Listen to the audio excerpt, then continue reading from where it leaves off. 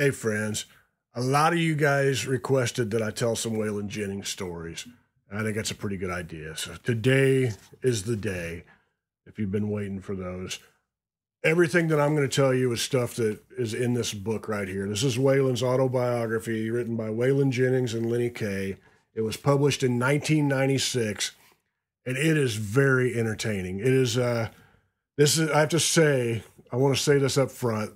This is not a how-to book. This is not a manual. This is not how you want to live your life or manage your career. This is more of a cautionary tale. He's really honest, and it's refreshing. There's a lot to like about when you read these stories of Waylon behaving badly and his vices and things like that, the different situations he ended up in. He's pretty honest about it. There's a little bit of macho bravado every now and then. It's kind of a turnoff. But there's a line of honesty through it that I really enjoyed. And I don't know what this originally sold for. It was published in 1996.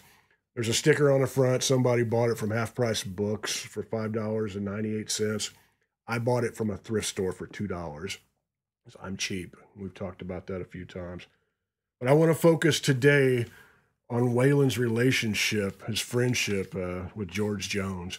Throughout this book, he talks about a lot of different people he was close to, but George Jones was one of the people that he seemed to be able to relate to quite a lot, probably because of the personal vices, the ups and downs of the career, and all of that. But he talks about meeting George when Waylon was a disc jockey, and he asked George if he liked bluegrass music, and George was like, hell no.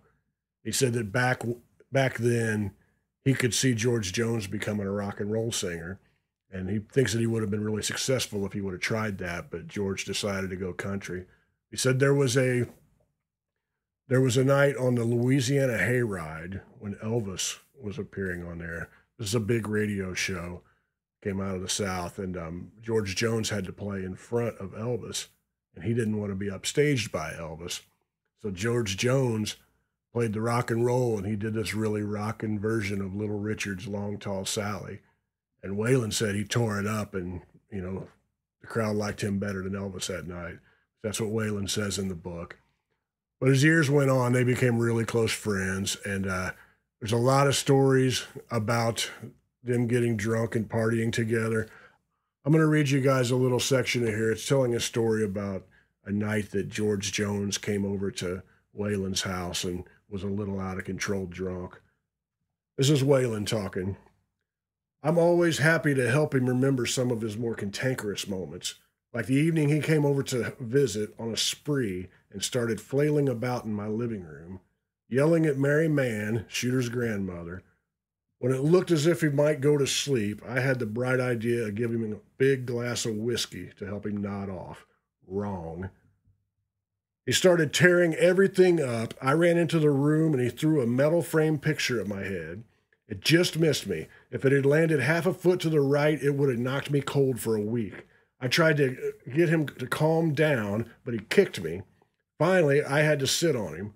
He played possum on me once, which shows you how he got his nickname, pretending he was choking. When I let go and said, "George, you all right?" he hit me in the face. I didn't know how much longer this could go on. I was on drugs myself at the time, and after about 30 minutes, I began to get tired. Cocaine doesn't last that long. Jerry Gropp was with me, and he tried to hold down George's feet. George kicked him in the thumb and broke it. It seemed like he was getting stronger, or I was getting weaker. I had no choice but to tie him up, lift him up on the couch, and try to see if he was comfortable. I never felt so bad in my life, thinking, here's the greatest country singer that ever lived, and I'm tying his ass up.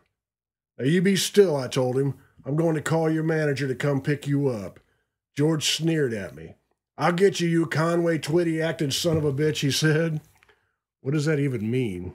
You Conway Twitty acting son of a... What's that mean? He says, I'll get you, you Conway Twitty acting son of a bitch, he said. I couldn't hold back a laugh. What do you mean by that?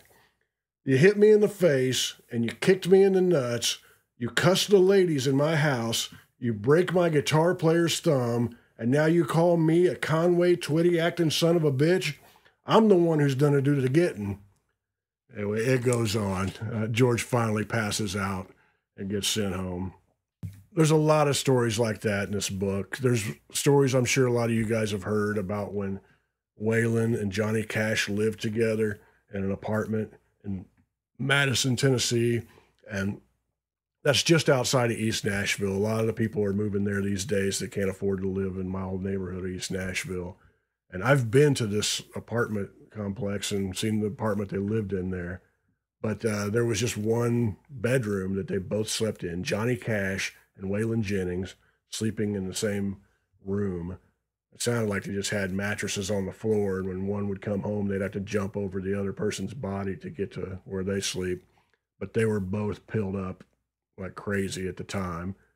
And I believe Johnny hid his drugs behind the medicine cabinet so Waylon couldn't find them, and Waylon hid his behind the air conditioner so Johnny couldn't find them.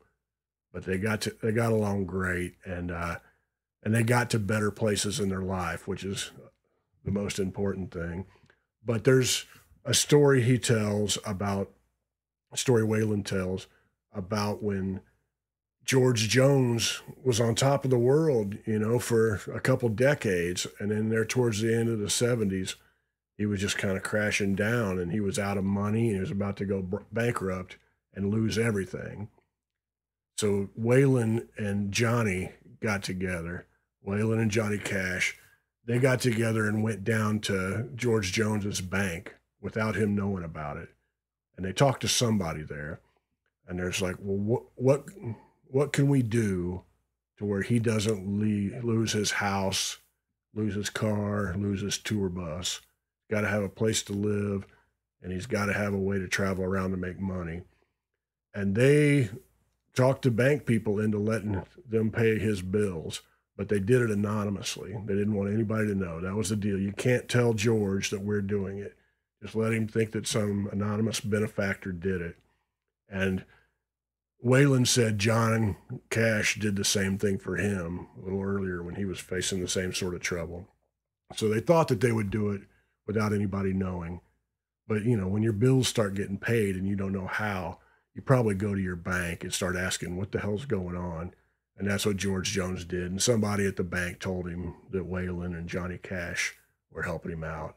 So the word got out that way. But it's great to hear stories about, friends helping each other out, friends that have the means to be able to help somebody get back on their feet, especially people who are suffering substance abuse issues, and maybe they get to a better place in their life. And I'm sure George Jones's career was in a lot better place. I think in 1980, when he Stopped Loving Her Today hit, that probably helped him out quite a lot in a lot of different ways. If you enjoy hearing these kind of stories about Waylon, just let me know, and I'll try to tell more. Like I said, everything that I said came out of this book. A lot of the stuff that I've read in here, I never knew before. It's a lot of great history. There's so much history that gets lost that, unless we pick up these little tidbits and share these stories, people won't know about it. I can only imagine the stories that Waylon didn't tell. Somebody like Waylon walked down so many roads. He witnessed a lot of things from a few different eras.